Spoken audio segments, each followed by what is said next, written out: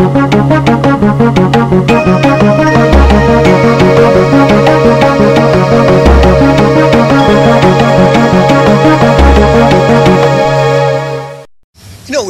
had us read from the book of Romans, where our relationship with one another, even through our weaknesses and our difficulties, how that we need to tend to one another, to care about one another, to follow the example of Christ who did things for the sake of others.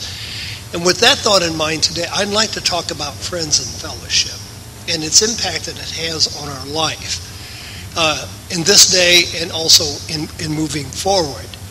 And I want to talk about it from Jesus' perspective, and when Jesus was talking to his disciples, what he had to say to his disciples and their relationship that they would have with him.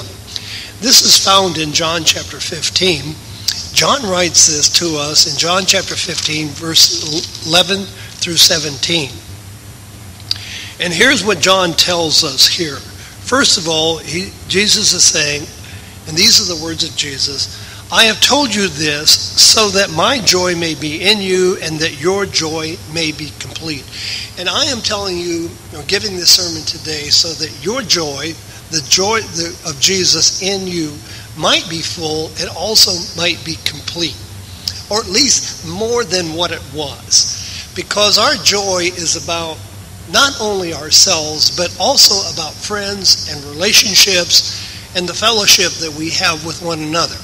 And we have connectivity with one another through very different ways.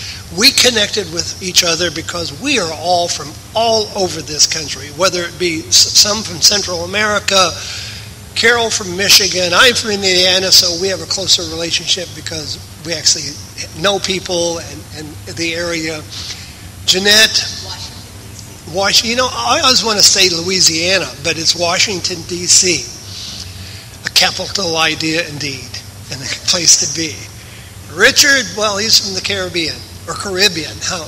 And Dave, well, he's as corn-fed as you can get because he's from the Midwest and he's from Iowa. And we've had people from Holland. We've had people from all over.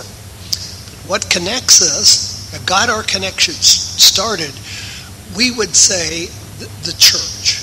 The reality is God is what got our connection started in his work in our life. And so we bring to each other a connection, a certain bonding for a certain reason.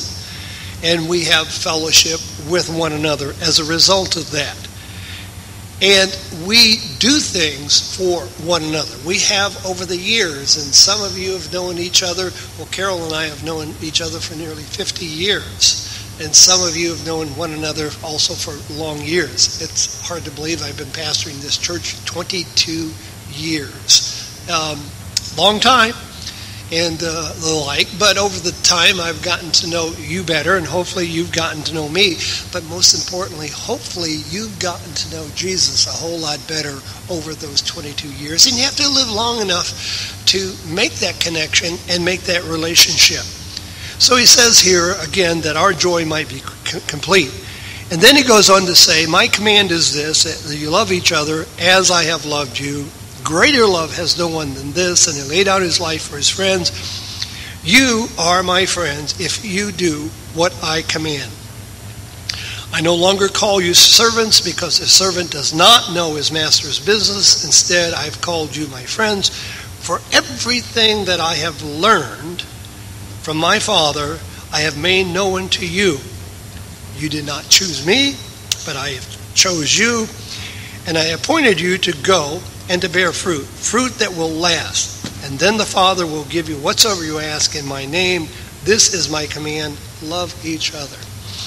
So when we think about it, and we think about life in itself, our lives are so dramatically changed by the relationship, not only that we have with God, also we have with one another, and the relationship we have with ourselves. Because we have a relationship with ourselves in terms of how we think, and how we perceive ourselves in terms of who we are.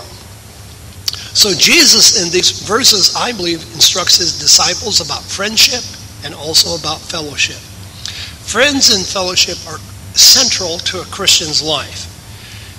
Humanity was not made to live in isolation, and other people's lives impact us in incredible, wonderful ways. As I already mentioned to you, I got up this morning and I was enjoying my coffee in the kitchen. I thought, well, I've got time. And then my wife comes in at a brisk pace and she says, I'm packing my bags. And you think, well, some people think, because our daughter is getting ready to have our grandson. And I'm headed to San Diego. Now, I say that because you should just see the glow in her face. The joy of anticipation that her daughter is going to have our grandson, and that is going to add to our collection of grandchildren and give us 12. So, but the joy.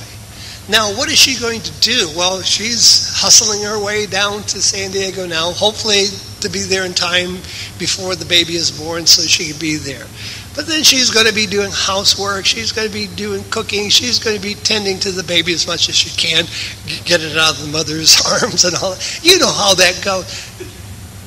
She's going to be working. But she is going to delight in that because her and her daughter have a friendship.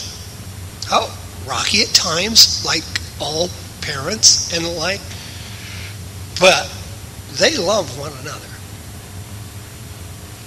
And I have seen my wife love my daughter, our daughter, as Jesus has loved her, through thick and thin.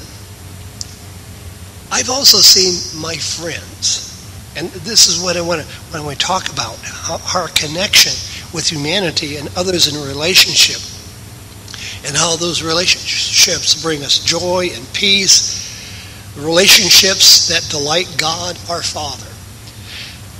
I remember Mac saying his favorite scripture is how good and how pleasant it is for the brethren to dwell together in unity. Psalms 133, verse 1. And he likens it to the oil that ran down Aaron's beard, and that God is pleased when we dwell together in unity. So when you think about dwelling together in unity, who is delighted? How good and pleasant when God sees that. Well, how do we do that? Well, we do that in relationship with one another. And we do that in the unity where God is involved. And as we look at how we interact with one another, and we look at two different ways of interacting both in the time of difficulty. You know, Jesus prophesied there in Matthew 25, in the latter days, because wickedness shall abound, the love of many shall wax cold. That's the one side. On the other side, and I want to read about the other side out of Hebrews chapter 10. When things get difficult, when we have problems and the like, here's what the author of Hebrews tells us that we ought to be doing. This is in Hebrews chapter 10, and I'm going to begin here in verse 19. So we read here in Hebrews chapter 10, verse 19, Therefore, brothers, since we have confidence to enter the most holy place by the blood of Jesus. Now, we think about confidence. We have this confidence because Jesus is our friend. And because Jesus invites us to enter into that holy place, to come before his throne of grace. Now, my good friend Mike Swaggerty, when he comes over, he's not hesitant to open my door and yell, Smith, why are you being so rude to me? You're not right here at this door to open this door for me. And he's not hesitant to look in the refrigerator if he needs something. But we've been friends for years and years and years and years, and it has gotten better over the years. Feeling the blues today, or tired of life already? Do you have questions about life, or need spiritual advice? The Worldwide Church of God is located in Fairfield, Santa Rosa, and Modesto, California. We welcome everyone to attend our worship services with us every week at the times listed on your screen.